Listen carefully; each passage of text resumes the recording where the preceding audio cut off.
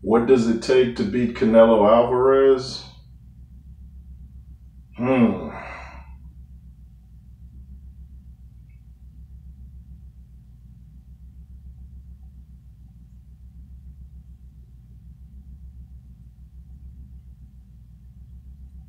Maybe a heavyweight.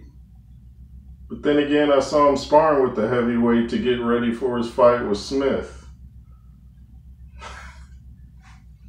I honestly don't know. The guy is super relaxed.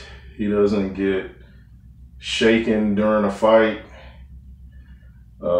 I commented on Showbiz the Adults live stream or something on Showbiz's page, and I said, I don't know what it takes to beat this guy, laugh out loud. And he was laughing too. I mean,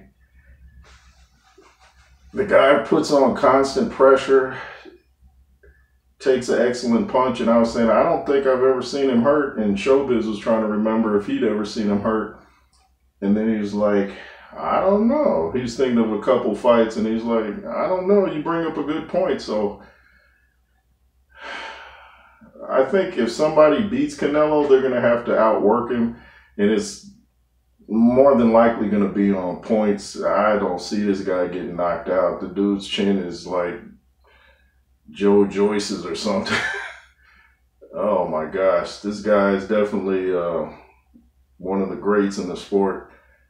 And I remember thinking when I watched him fight Floyd, and everybody was talking about he got blown out by Floyd, I was like, I didn't really see it that way, you know, but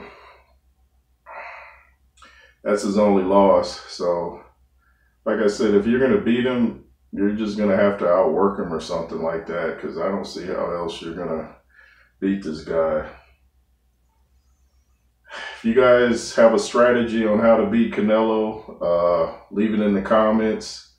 Maybe you could go tell some trainers out there, some fighters, be like, hey, I can train you and teach you how to beat Canelo. You might be sitting on a couple $1 million if you can come up with that strategy, because nobody's done it yet except Floyd Mayweather. This is the J. Roos Theory. Beat down the like button, comment, share, subscribe, and be fearless.